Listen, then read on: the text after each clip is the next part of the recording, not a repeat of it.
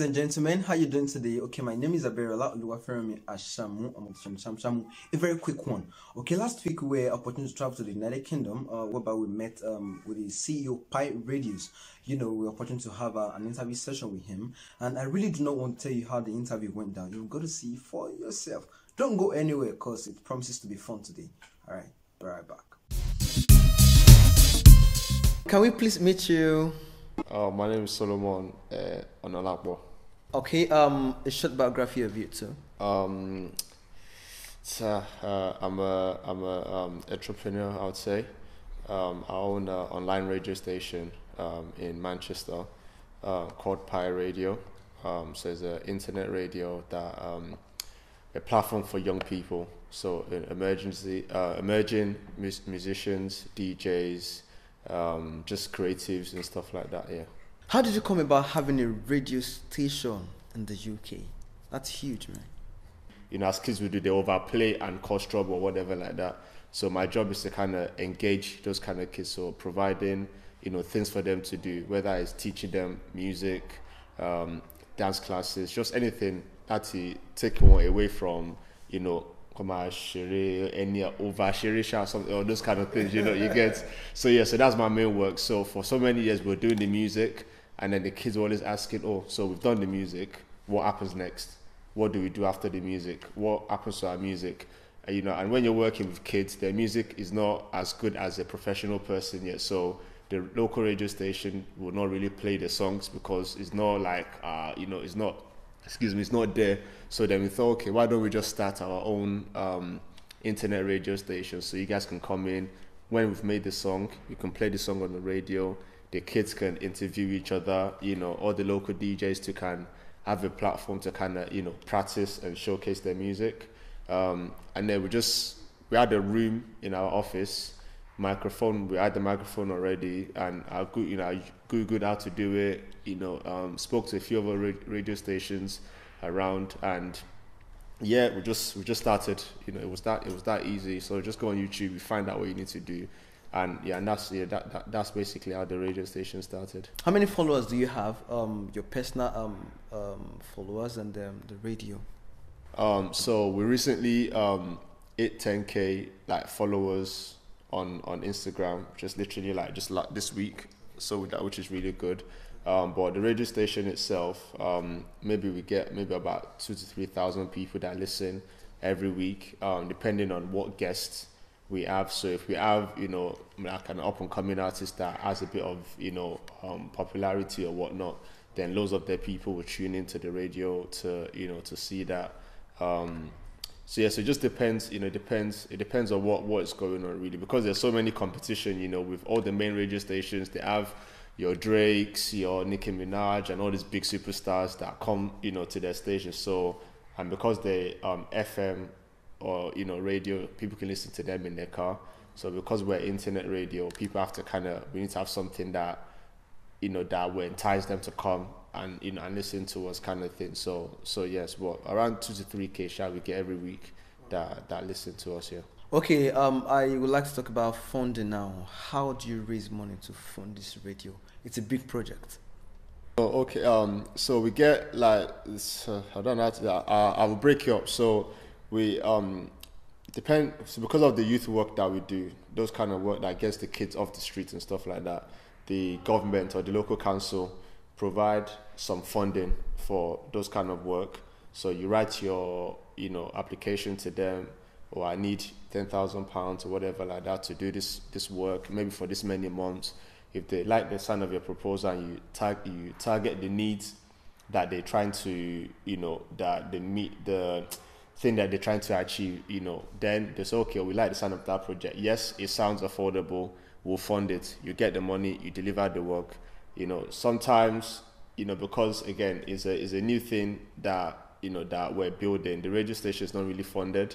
So some of the work that we do on the streets, that part of it is funded, you know, the engagement work, but the actual radio station itself is not funded. So I fund a lot of that, you know, from my own wages, and, you know, because, you know, it's something that I believe in, you know, and the fact that we have people that come here, the DJs that come here and stuff like that, it shows that we're meeting a need, you know, for all these kind of up and coming DJs and stuff like that. So, and as well, some of the DJs, they pay a subscription fee. So some of them, when they come to do their show, they pay maybe £10, £20 a month or so, because they know that we're not really making money like that yet. So they are willing to contribute towards the cost, the running cost of the, you know, of the station. We also organize events. So we organize like concerts and, you know, small scale concerts, maybe some of them 100, some of them 400, 500 people. So through that we charge people, you know, entry fee. So then we pay the staff, pay the DJs, and then the rest of the money we put it back into paying the running cost of the building and internet and all these extra things that we have to pay for. So that's the different kind of ways that we fund the station. What are your plans on extending this your radio reach, maybe to terrestrial? You know what I mean by terrestrial, the AM and the FM, whatever. So do you have plans to extend your radio from the internet radio thing to terrestrial? Yeah, I think like my view of it is, you know, a lot of young people nowadays, everyone has their phone, you know, so most like people like the stats are like people like do everything literally on their mobile phones. So there are even the younger people that are driving, because I'll say our target age range is like sort of say 16 to like 34, 35. So most of the ones that are like 18, 19 upwards that drive, they tend to drive newer cars.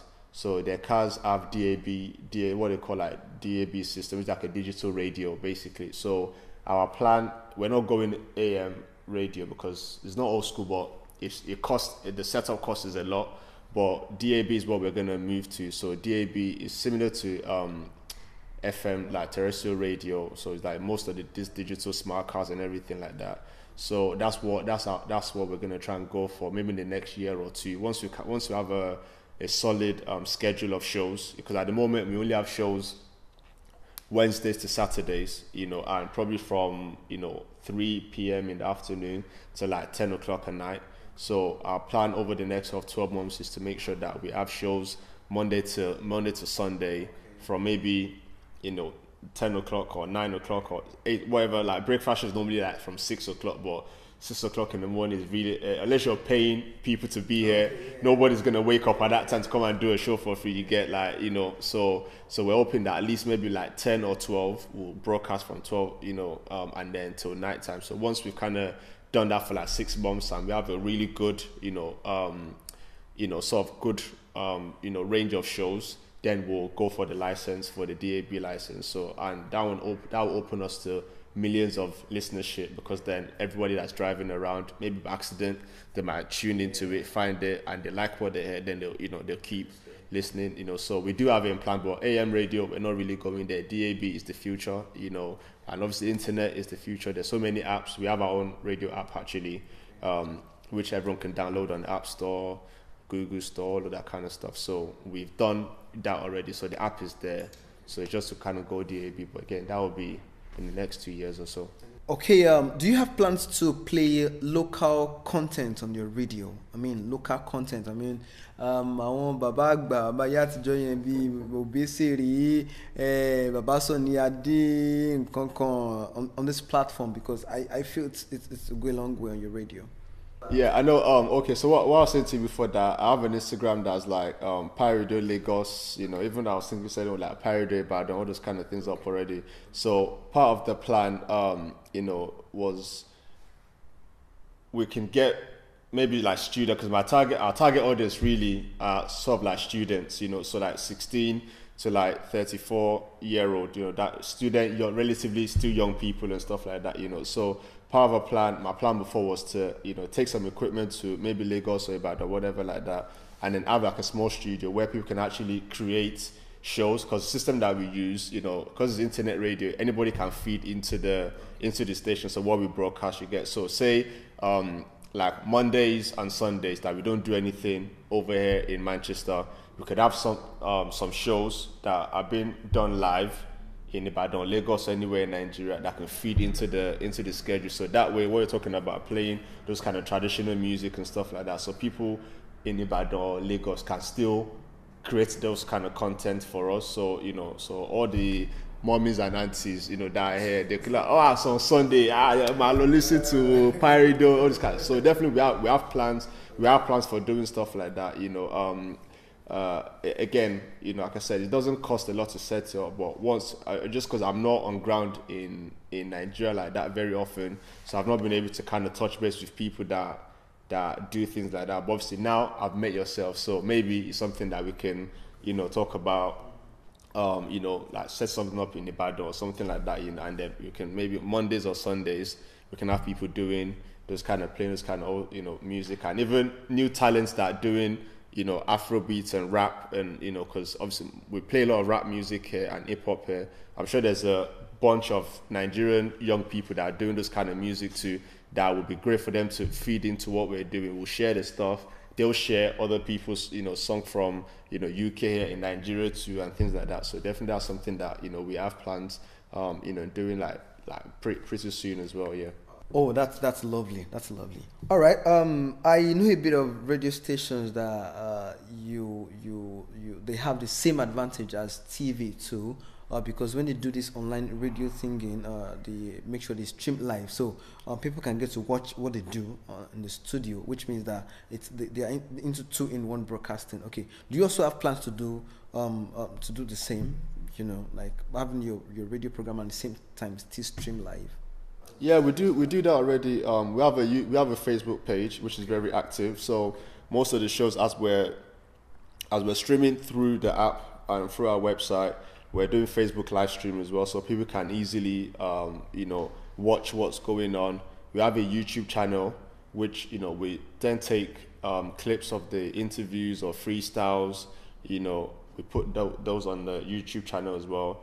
On our Instagram also, we make sure we put pictures and videos from the show on there, because everyone's on their Instagram a lot nowadays. So the IGTV kind of thing, that's quite popular now as well. So we make sure we'll chop up the interviews, maybe like 5-6 minutes of it. We'll put on IGTV too. So like all that stuff is literally across everywhere, Twitter, all of that. So, you know, you can see everything that we're doing in the station, the events, everything. It's literally everywhere.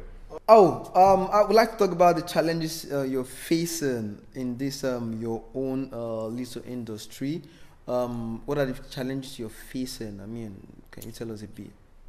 I guess it's fighting for attention, you know, because, you know, radio, TV, what we're selling really, you're buying people's attention. You know, with your TV show, you understand, you want people's attention, you want people to watch your show, and because there's like a lot of things that are happening, you know, in the world, on the TV. You have Netflix that everybody's on there, you have Instagram, everybody's on there, so, you know, you're trying to fight for people's attention, you know. So is us always thinking of ways to come up with content that will get people to watch us instead of watching other people, or watch us as well as they watch Share You Get. Because it's not like oh, I only watch this station, I only listen to this radio. Everybody listens to like everything now. So if your content is good, people will even if you have a station in Manchester, somebody from Argentina or some far Asia, you know, East country or whatever like that, can still find you because of the power of the internet.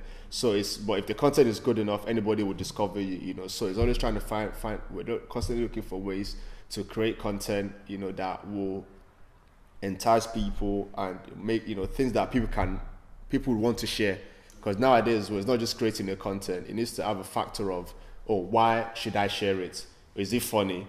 Oh, is it, you know, some people like to share, you know, violent stuff and things like that, you know. So, okay, is it violent, but not violent enough that Instagram will block you? You get, because you have to be strategic about it as well. So that's the main, I guess that's the main challenge really, is, you know, coming up with content that will entice people and make them want to talk about stuff and, you know, all those kind of things. So that's the main challenge. Okay, now let's go back home. Jẹ́ ká padà sílé. Ẹ má kọ̀rọ̀ kí bí a torí pé ẹ ti wà UK pé kò sówó Nàìjíríà. Gbàgbé o. Àwọn big boys wọ́n wà Nigeria. They hold a big boy. As a matter of fact, in Nigeria that really want to show interest in what you do, going to partnering with you, if you're open to partnership. So are you open to partnership? If guys are willing to come on this project and say, guy, let's work together now. You there, you came, me at the Nigeria, we could work together now. How far? I mean, are you ready to jump on any partnership with any of these people if they show interest? Of course, most definitely. Like, you know, it's always good. That's what I said before, that you can't just go somewhere and just set up. Yeah, you can set, like I said, getting the equipment and going there is not the problem. But if you go to a new place that you don't really know anybody, you have to fight for it. But if you have somebody that has the money and has the influence, you know, they can easily connect you. Oh, Olamide is my friend. I beg, my guy, my brother is setting this thing up. Oh, please talk to him. You know, someone like Olamide being a guest on your radio station the first 2 months of opening, you know, all of the YBNL2 people will join. You know, from there, okay, what are these people doing? They'll bring them up. You understand? So, but if you don't have that initial sort of introduction to the entertainment thing, it's not like, it doesn't. You just be struggling.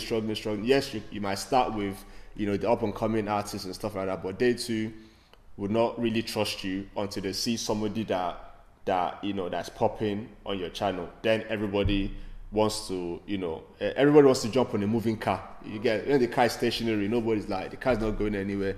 I beg, let's leave it. But when they see that, okay, things are actually moving, and it's the same in any country, we have the same challenges there as well.